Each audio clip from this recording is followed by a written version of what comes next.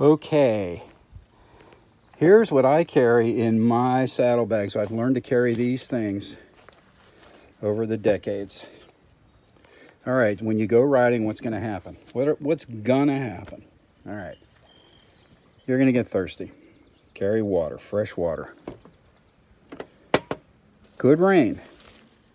Carry a rain suit, and don't carry your rains. I don't carry my rain suit in plastic bags.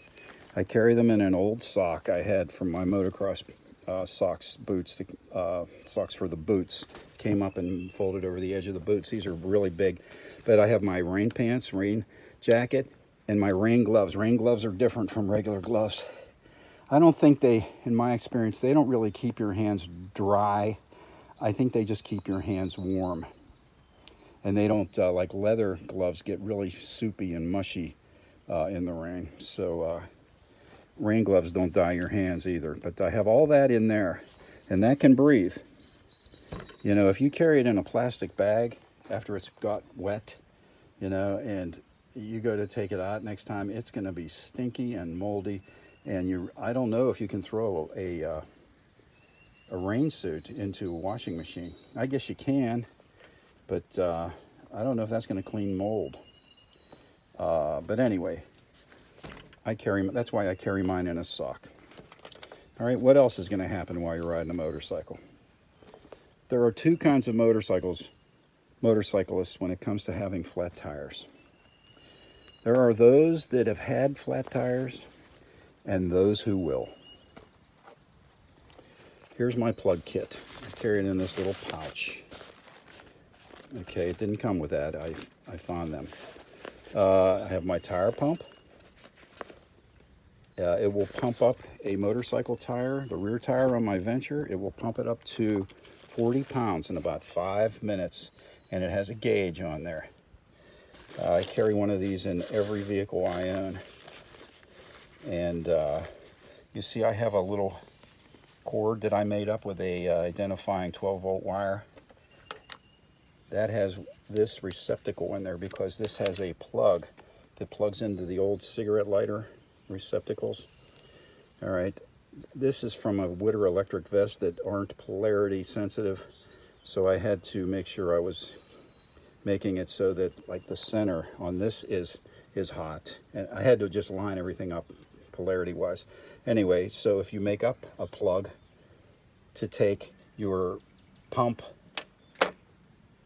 plug, or if you want to put the plug in for charging your cell phone or your helmet camera or whatever, you do it that way. I picked this up at I think it was about $8 or $10 at an auto parts store, and that's it. And inside there I have I buy these packets of glue on eBay. Okay, there's a bigger one. All right, rubber cement. I think they call these tire bicycle patch glue or vulcanizing glue on eBay. They're like 50 cents a piece. I date them. These ones here are from 2018. Yeah, that's 2018. Here's the reason I buy small packets instead of big ones. There's a metal membrane under the cap. There's the caps have the little plug on the top for puncturing. All right, once you puncture that, I don't care how tight you make that cap, that little toothpaste tubes type thing, it's going to evaporate out of there, and then it's going to be gone. So they're a one-time thing. They're like 50 cents a piece on eBay. I buy them a dozen at a time. You have to wait a month for them, but I usually carry a couple at least. I also have my plugging tool. There's my reamer, and in there is my fork for installing the plugs. You can see it's a Veteran. And if you have tubes in your tires, you're going to want to carry patches, and you're going to want to carry a piece of very fine sandpaper to rough the tube up, and you're going to want to carry a couple of tire iron spoons. You can get some 8-inch ones. They'll do the job. Okay, so what else is going to happen? You're going to get bugs on your face shield, your windshield, on your bike. I use this. I haven't washed a motorcycle with soap and water for decades. I'm not kidding. If you read the white part of this, right above my thumb there, this is Honda Spray Detailer. Cleans road grime, grease, and bugs without water. It's safe for plastic, chrome, paint, and aluminum. Aluminum's the big one. So when you use this stuff, see my windshield's dusty and it's got bugs on it right now. You spray the whole windshield. Let it soak for a while. Only use cotton or microfiber to clean your windshield. Do one wipe, flip the rag. Do another wipe, flip the rag. Once you've done one wipe with each side of the rag, then you can polish it, because when you do a wipe, you pick up all that grime and grit, and you don't want to grind that into your windshield. You can do the whole bike with this stuff. This is the biggest, #1 selling item. They sell more of these than any other item in Honda's complete inventory. So that's what I have been using for decades. There's a lot of copycats out there that copied Honda Spray Detailer. I learned about this, I don't know, 30 years ago when I was a Honda motorcycle salesman. We had to get all the little kids' fingerprints off the gas tanks. I don't know why people go for the gas tanks with their hands, but I had to wipe them off when I would come into work every day. So I use my old socks to clean the windshields and polish the bike. All right, so we've covered those things. Now let's cover the tools. You have to upgrade your toolkit. Upgrade those cheap pliers that come with them. I got these were in my one Moto Guzzi. They have nice pliers that you can pull wire straight and twist it. I carry a pair of scissors. You'd be surprised how often these come in handy. I carry a lighter for many reasons I'll go into in a minute. And I upgrade some of the wrenches. Like this is an old BMW tool, 10 and 12 millimeter. This bike doesn't have many Phillips heads on it, so I'm not really going to upgrade the screwdriver. Plus I have screwdriver heads on here. There's mostly Allens. You want to make sure you have all the Allen wrenches. These came in the toolkit. You want to have some zip ties along with the wire. I usually carry at least 10 of them. The lighter. You pull into a rest area somewhere, you know, it's you know, if you know it's coming up, you want to take a break. You know, a lot of times my buddies and I, we would take tinfoil wrapped potatoes, shiny side in, and start a fire, throw the potatoes in there once the fire's going, cook some hot dogs, you know, maybe a can of ravioli or a can of beans, and you need a lighter to light the fire. If you break down, somebody breaks down, you got to go for help. It's getting cold, it's dark, you know, you may not find them or they're going to get cold if it's raining or something like that. You want to have a fire to keep them warm. They may be injured. And going into shock, you want to keep them warm. So you want to have the ability to have a fire. Carry a lighter, matches get wet. Okay, want to carry one of these. This is a cheap replica of a Leatherman. I have a Leatherman. They're pretty much the same. But, you know, they have a saw. They have a file. They have different screwdriver heads, a can opener, and a bottle opener, wire cutters. You know, they're sort of semi-almost needle nose. They're pretty handy, you know, for 10 bucks. Nice addition to the toolkit. All right, you may have a problem at night, so you're going to need to carry flashlights. This was a headband flashlight. I like these because I can hold this with my teeth to aim right at what I'm doing, like if I'm plugging a tire. All right. Yeah, take the battery and coat, turn it around, or put a piece of plastic so it doesn't make the connection, because these have a habit of turning on and killing the battery. So just put a little piece of plastic on, you know, plastic on one end of the battery, and that'll prevent that from happening. I like these. They give these away at Harbor Freight, or else they're 99 cents a lot of times. This is a floodlight. It has a directional 3 LEDs on one end, but it has the floodlight there, and that lights up a big area about as big as this table.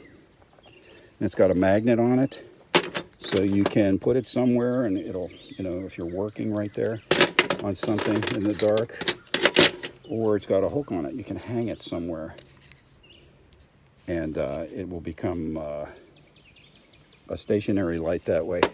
Then I have the mag light. So when you get done doing all that stuff, there's two things you can use to clean up. I always carry hand sanitizer. I used to carry toilet paper. This is how I used to carry it. All right, the problem with toilet paper is it gets wet. It gets dirty. It's raining and you emergency, you know, call of nature, you run in the woods with this, you know, it's raining, you know, it gets wet, you end up throwing the whole roll away. Don't use toilet paper again. Go into Walmart or go into a dollar store and buy baby wipes. These things are practically saturated. There's 100 of them in this one. This is my new one for this year. And they're moist. You go to a rest area, or it's a hot, stinking, miserable day, and you pull over and you're all sweaty, your neck is sweaty, your forehead behind your ears, and you're just yuck, okay? You can take a bath with these things. They are so refreshing and they are so moist that you can take a bath with them. This one has 64 wipes in it. All right, and you can buy them at the dollar store. I was buying them at the dollar store. I think I don't know about that one. I was buying them in a dollar store. They're safe for babies. So they're safe for you. You'll be safe.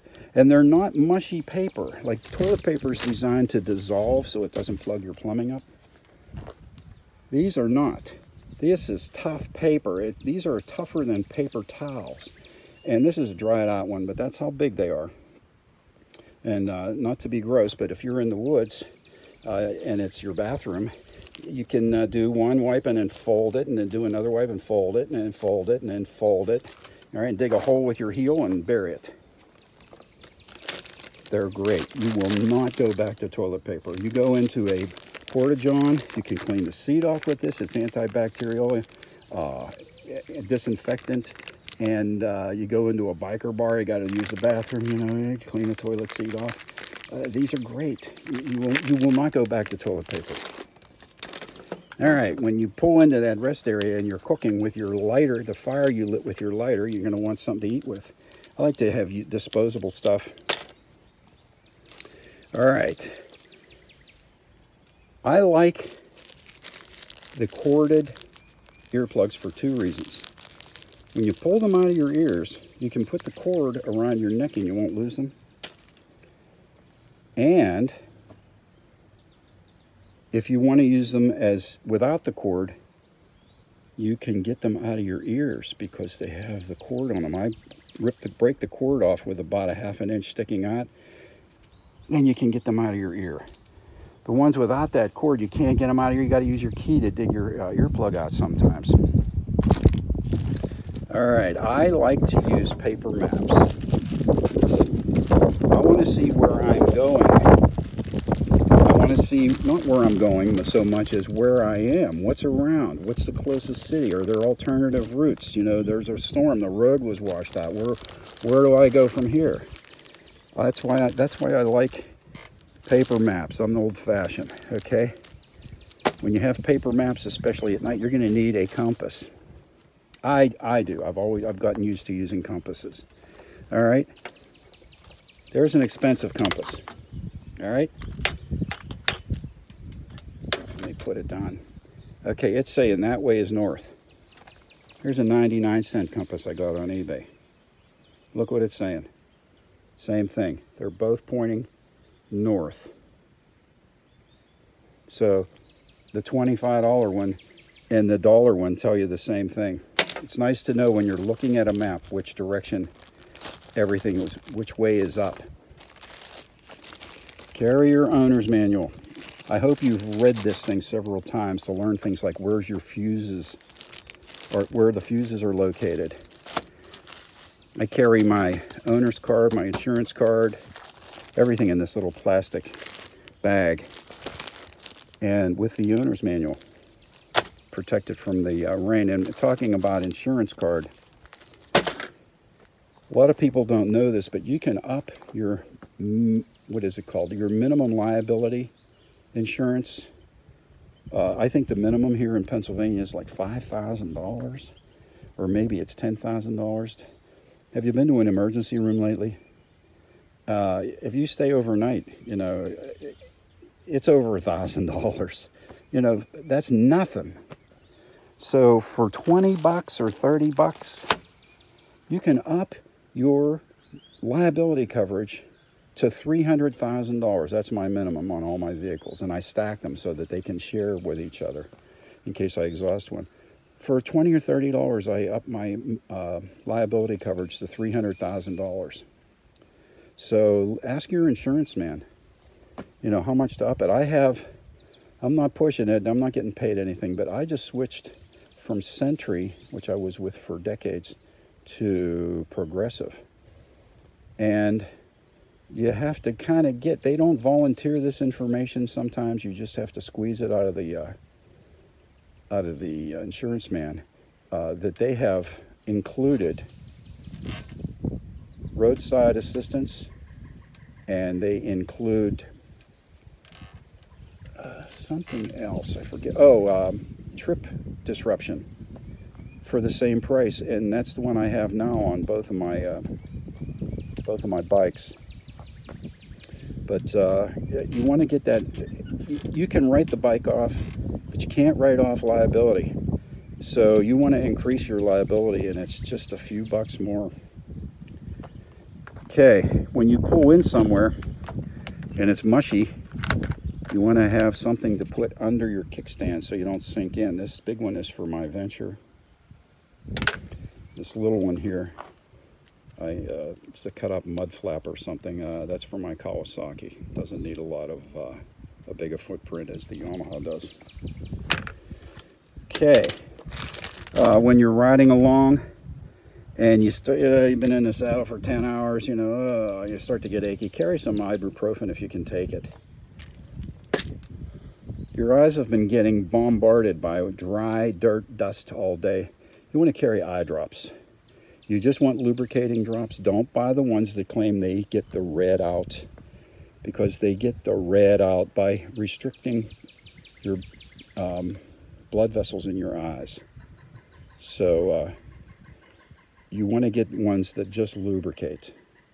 So I carry eye drops, ibuprofen, and I carry chapstick. Your lips get dry, even in the summer. Okay, I have, where the heck is it? Oh, here it is.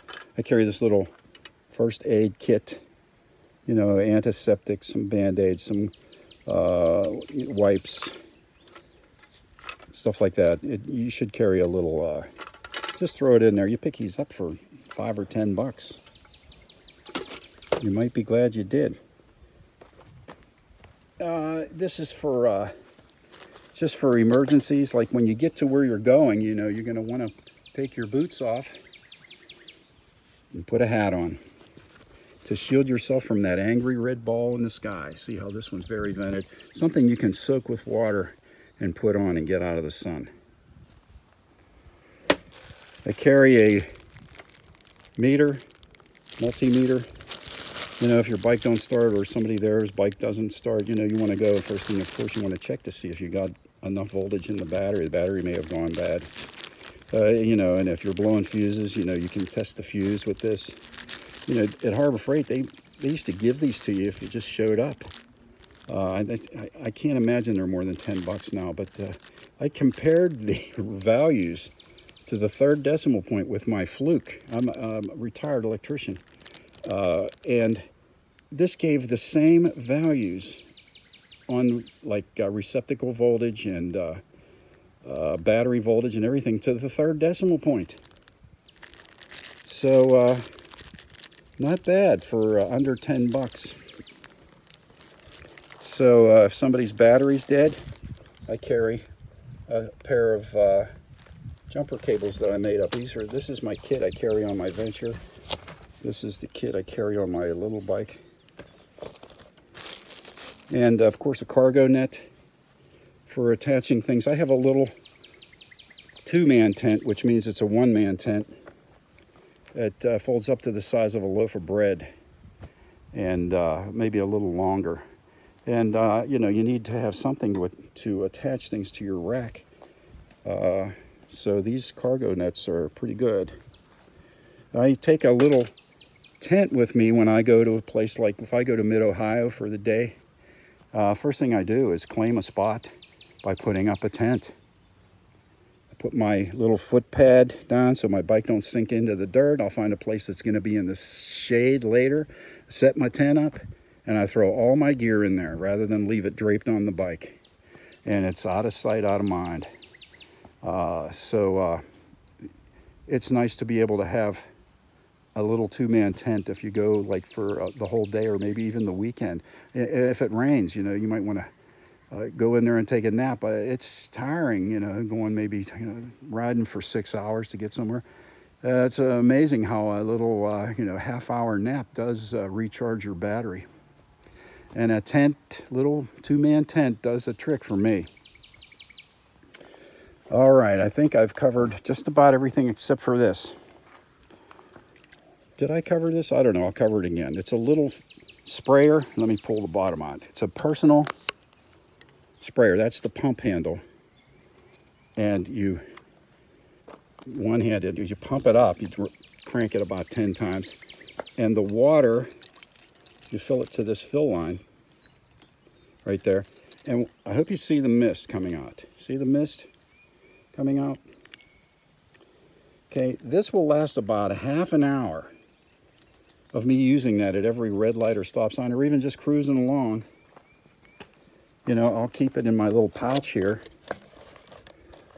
you know, and I pull up to a stop sign. I'll just pull it out, pull the trigger. And I'll spray it under, right around my Adam's apple, under my helmet, around the back of my neck. I'll have my jacket unzipped. I always wear a jacket.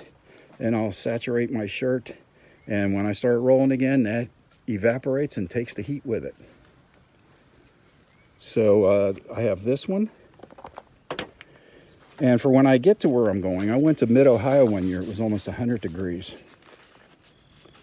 I saw Nicky Hayden there in his race. But this is a 16 ounce of what I just showed you, that little spray pump bottle. It's a personal mister. This one here, I think if you turn the mist, there's the valve, and there's the brass jet on the end.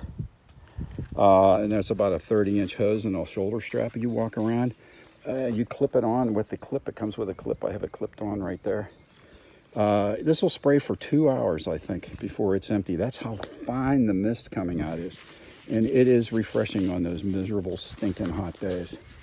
But this is about 25 bucks on eBay, made by Misty Mate. It's called a Cool Blast. It's worth it. We don't have air conditioning on these things. Not yet. I heard Suzuki's working on air conditioning, but we don't have it yet. All right, I hope I didn't cover this. I don't think. These straps here, let me demonstrate how these work. You put them around your handlebars, not here, of course, in there, but you put them on your handlebars.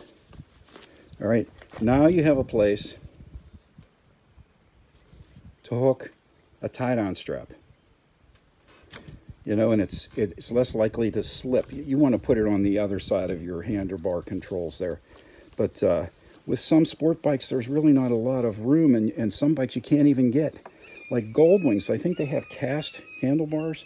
And I know my first generation Venture, it didn't have tubular bars. It had castings. And you couldn't put a hook on there without really scratching the hell out of the casting. So you needed to carry these. And these are tie-down strap extensions. You got to have them. especially if you have cast handlebars, because if you have to transport your bike for some reason, you know, go rent a trailer if it breaks down, or somebody comes to rescue you with a trailer. I'm sure a lot of people know this, but I'm going to tell you anyway, for those 2 people that don't know this. Whenever you use tie downs, you have to completely compress the front end. Pull the slack out, pull on the bars, compress on both sides, and have the bike vertical. It has to be straight up and down. If you compress the forks and you have these out at a nice spread out angle, your tie downs, you can put that on any vehicle. You could put it on a spaceship going into up to the moon, and it will not move if you have those tie downs tight, pulled, and you have them spread out. It'll be safe to go. So I carry these on my big bike just in case I have to call for the wagon come and rescue me, which only happened one time, I guess about 30 years ago. But anyway, I think I covered enough. Those are the essentials you should carry in your saddlebag. I see people that go out for a ride. They don't have a toolkit. They don't have water. They don't, you know, I've seen people riding motorcycles with flip-flops on, a t-shirt and shorts. They don't have anything. They don't even have a place to carry things. I don't get that. So that's how I do it. I guess I'll see you out there.